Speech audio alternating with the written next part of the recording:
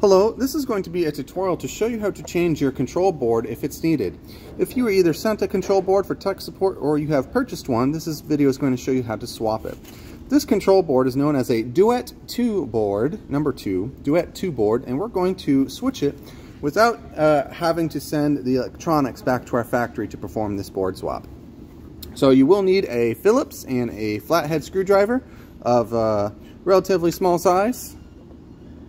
And the first step is you're gonna have to take the control box off of the printer. So there's two little screws here that are, I believe that's a number 5 or number 4 Allen key. And by the way, this tape here is just to simulate the wires being epoxied in place, because on your printer, these wires, you're not gonna be able to remove the wires off of the box. So after we use a Phillips head screwdriver to remove these 4 screws, this is what you will see. And so, as I said, these 2 wires here, they're going to be epoxied in place, and you're not going to be able to move these wires out. So we're going to perform that board swap doing this operation. So we are basically going to remove all the connections. This is one of our Pro boards, which is also the same as our Super and XL. The Micro has slightly different connections. The Micro will have connections on this side of the board instead of this connector, but the connectors just need to go back into the same plugs they come out from. So here, let's go ahead and start taking out the connectors. So here, I'm gonna grab both sides of this connector like so, pulling on the connector and not the wires. And it comes out just like that. And let's go ahead and undo these 2 power wires here. Make sure you plug these back in correctly, or else the board will fry when you replace it. So you can see I'm positive on this side, positive is on the switch side.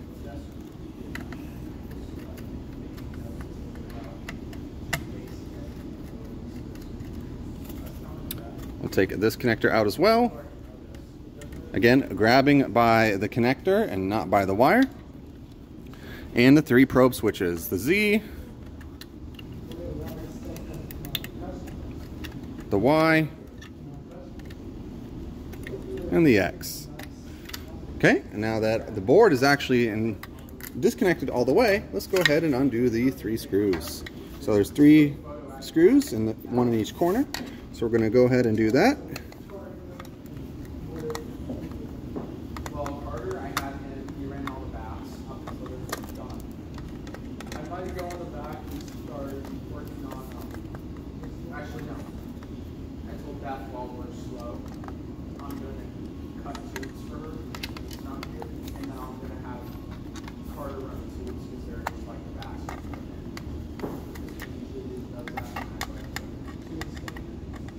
No, we just have some extra stock back there that she wanted to get cut up so that we have them, because we're not using the mill right now.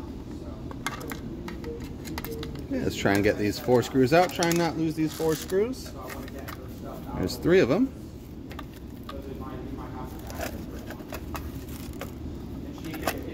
We'll get that last screw in just a moment. It's right here.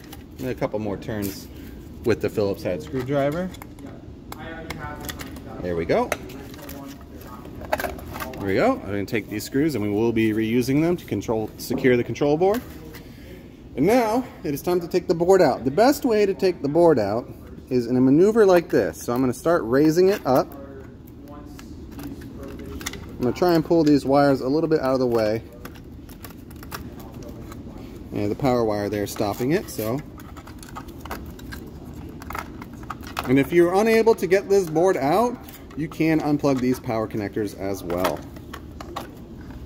So I'm pulling here on these power wires just to get them up and out of the way. And there we go. And we have that board out. And we're going to put the new board in the same way.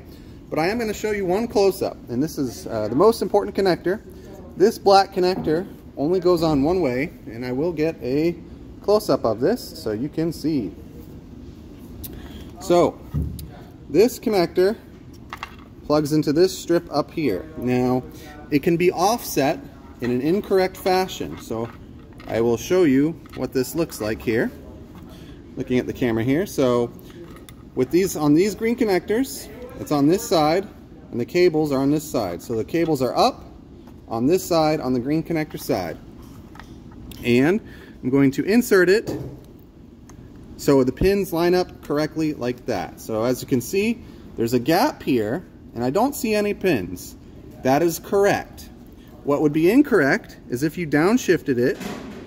Now you can see a pin there. That is incorrect, or even, you know, further down like that. That'd be horrible. But this can be upshifted in an incorrect fashion. So this is the correct orientation. This is the incorrect orientation. As you can see, there's no longer a gap here. And if you were to try and start the board in this state, it has a high chance to fry the board, and you will have to get another replacement. So when plugging in this connector, please be sure that there is a small gap right there and that you don't see any pins. Okay, so we can go ahead and leave this plugged in while we insert the board. And we can, let me zoom back out again. There we go. So I'm kind of gently pulling on these wires to get the control board back in here.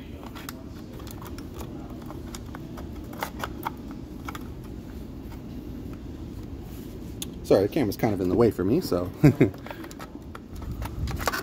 here we go. And there's 4 standoffs that are a part of the box, or integrated into this box that the control board rests on. So I'm going to go ahead and put these 4 screws back in. I'm going to go grab a long screwdriver in just one moment.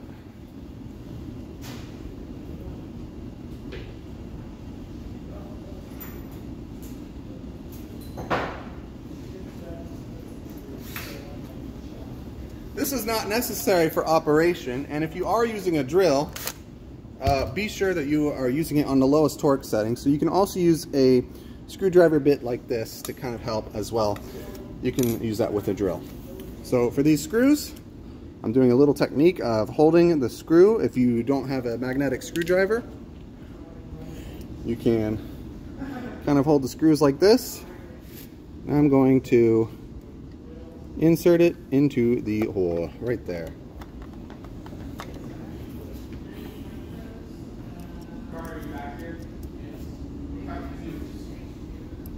Oop.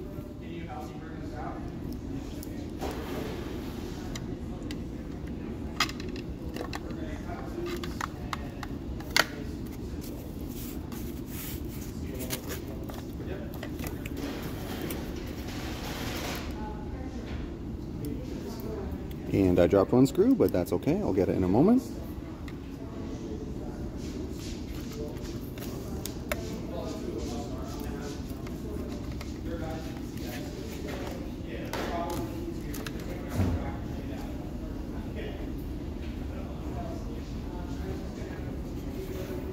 So try and not lose these screws. They can get away from you.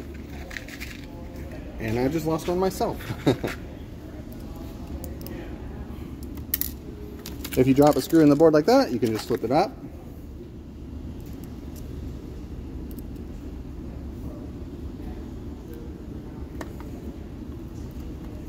There we go. And I'm just going to use this drill on the lowest torque setting 1. Maybe a little bit more. I'll put it on 4.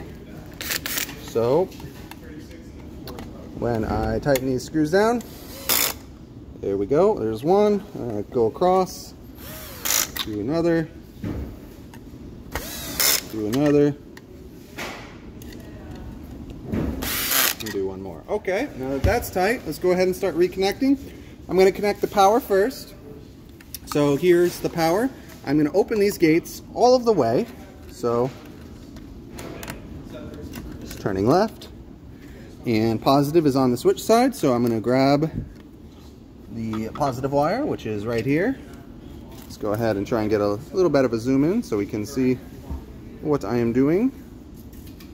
So we're connecting to this power connector, and we're going to plug that positive in right there.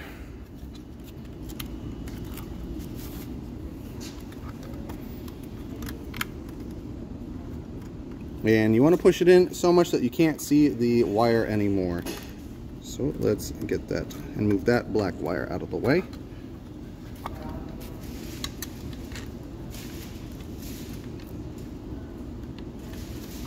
This can also be done ahead of time before you screw the board back in as well, if that would be easier for you.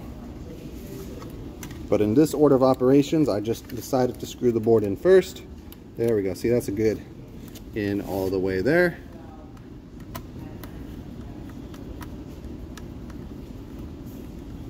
And you don't want on this connector, we don't want to put force on it. So as you can see, when I do this, the whole connector is flexing.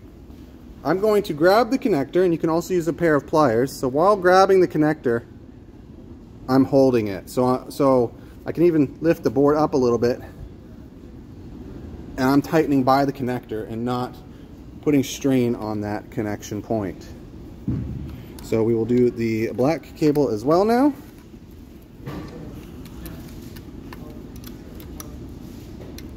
There we go, that's in pretty good.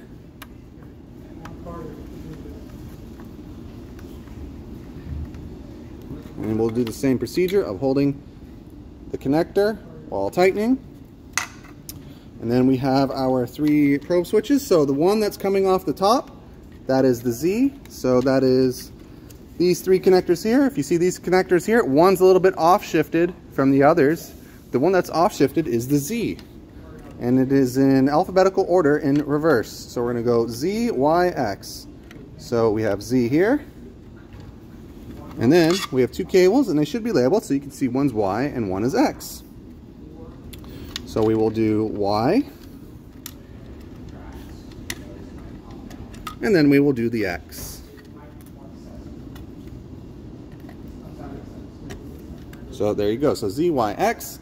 And the last connector, this guy right here. This goes into one of the 2 spots here. It is the one that is lower on the board, farther away from this big serial port connection there. And that is all you have to do for a board swap. You can then go ahead and test your board, make sure everything is working okay. I have the power supply right here. So let's go ahead and plug it in and try it. Let's zoom back out here. So when you turn your board on, you should have a light on the switch there. So we had a light here. And then in the bottom right, you should have 3 LEDs. So the quantity number 3. And then the one last step, which I just forgot to do, is you need to take your SD card from your old non-working board and insert that into your new one when it is powered off. You can also do this beforehand as well. So now when we turn on, these 3 lights should turn on. The LED should like blink once momentarily and then turn on. Or a couple times, depending on if you are on S1 or S2 mode.